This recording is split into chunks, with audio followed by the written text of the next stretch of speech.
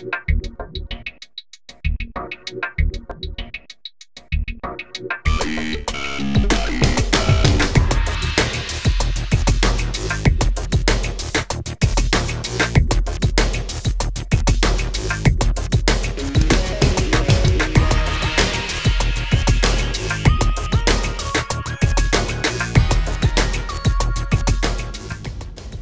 right, this is Brother Q. Sorry I've been missing in action for a little bit. I've been feeling a little under the weather. But I just want to take a moment and talk to my brothers and sisters for a minute. Check this out. Now, I saw something recently talking about the Vatican's hidden library, their secret archives. You know, I think about secret societies and all that kind of stuff, that you've got the government that doesn't really tell the people what they're doing. Then you have religious organizations that are not telling you what they're doing. You got governments all over the world not telling you what they're doing. You got the military not telling you what they're doing, but yet and still, we keep incorporating into these things, and we keep giving away our power by going along with it. Then you hear about robots coming out and secret suppressed technologies, medical technologies, you know, aliens, and our secret history, and the fact that we've been on this planet for millions of years, when they've been telling you in the Bible that you've been here 6,000 years, less than 10,000 years, and it started with Adam and Eve. But yet and still, we still subscribe to that. We still go along with that. And even when you come, a lot of people, when they come across new information, finding out that, hey, maybe I didn't get the whole story. Not, you know, not trying to disrespect anyone's beliefs, but hey, I didn't get the whole story. They won't even look at it. Their mind, their third eye is so closed that they won't even look at the new information. And these are the people who have charge over your religious rights, your religious freedom, your hope of an afterlife, you know, how to feed the body, how the body works, how the universe works. You know, now they're coming up with, well, you know, the periodic table of the elements and things that we have here, there's a few more things that we need to put on it, because we found out that there are some things in nature, such as gravity and electricity, that work a different way than what we've been taught. And so now we got to rethink that. Okay, let me ask you a question. You've got all of the religious texts, such as the hidden books of the Bible. Why do they have to hide books? Why did they have to take out books? Book of Enoch, why did they have to take it out? And those other books, the, you know, if it's all a part of the story, then why don't they want you to have the whole story? And why are you not going to look at it for yourself? Because that's a form of control. So the question is, do you really want to be a sheeple and follow the tail in front of you? Or do you really want to know what came before you, who came before you, why your life is the way it is? As melanated individuals, our history on this planet is millions of years old, millions. They find a new pyramid and a new city under the water, in the jungles, and everything, every single month, somewhere on the planet. So my question to you is, why are you not looking at these things? You think because it happened so long ago, which is a lot of it, not as long as you think. But wait a minute, these are the people that are in charge of you.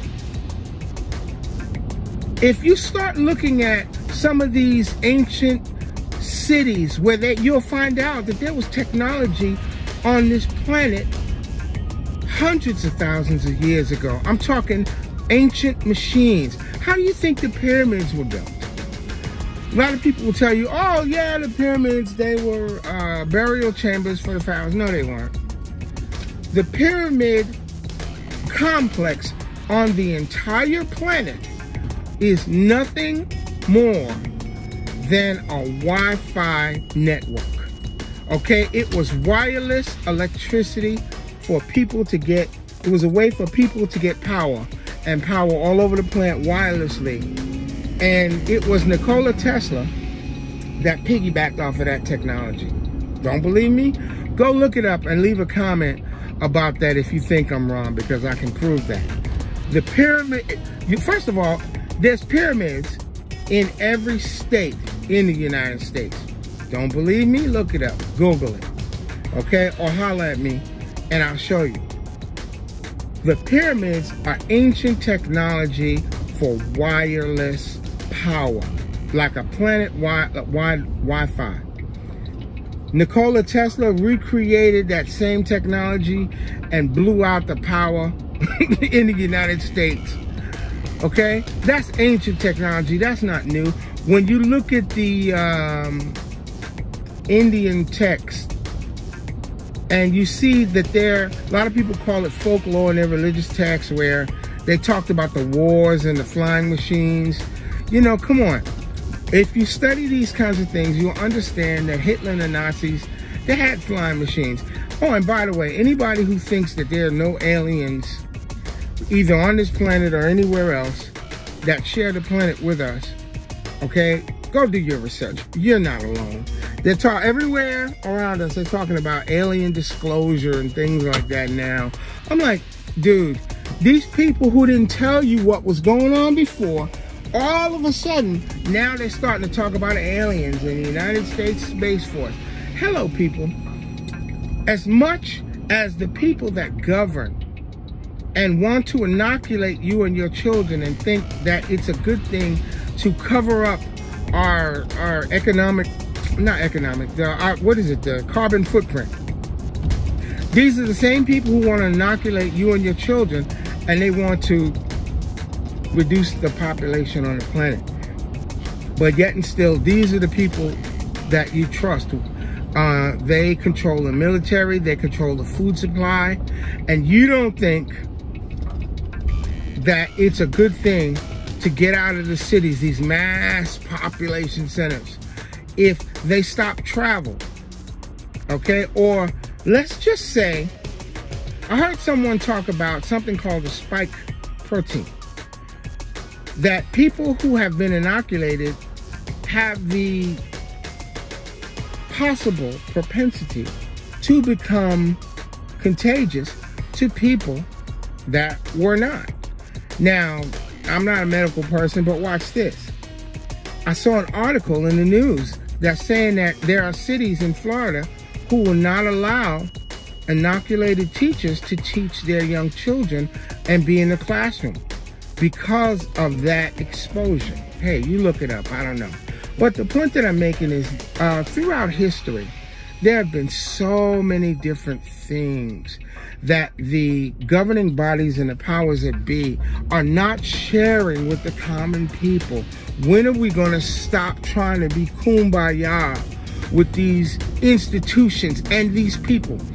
Now, for the record, I am not a racist. I am a realist. I am pro-melanin every day, all day. I'm not anti-anybody. Okay? The time that we spend trying to be kumbaya with every other ethnic group who is controlling the finances in their communities and doing the things that they need to do, maybe we need to like really hunker down and do some of that stuff. Maybe we need to start buying and selling and controlling the finances that come in and out of the hands of our people only. Start focusing on that and start dealing with that. Then maybe we can have something that we can leave to our children.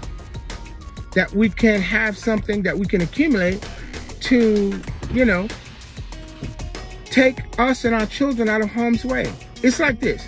You have a house, that's because you have a mortgage. How many of us own land?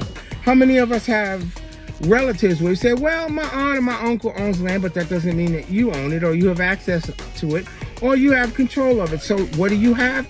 Nothing but words. Brothers, let's start to take our roles a little more serious. Look around, okay? Look around. It's time to do more. How many of us have at least 90 days worth of food, water, and supplies in our homes where we live? Because the majority of us are urbanites, okay? How many of us have food, water, ways to get around? I remember we had this little fake gas shortage test for a couple of days, and what happened? People swamped the gas stations. All right? People, I see manipulation going on a mass level.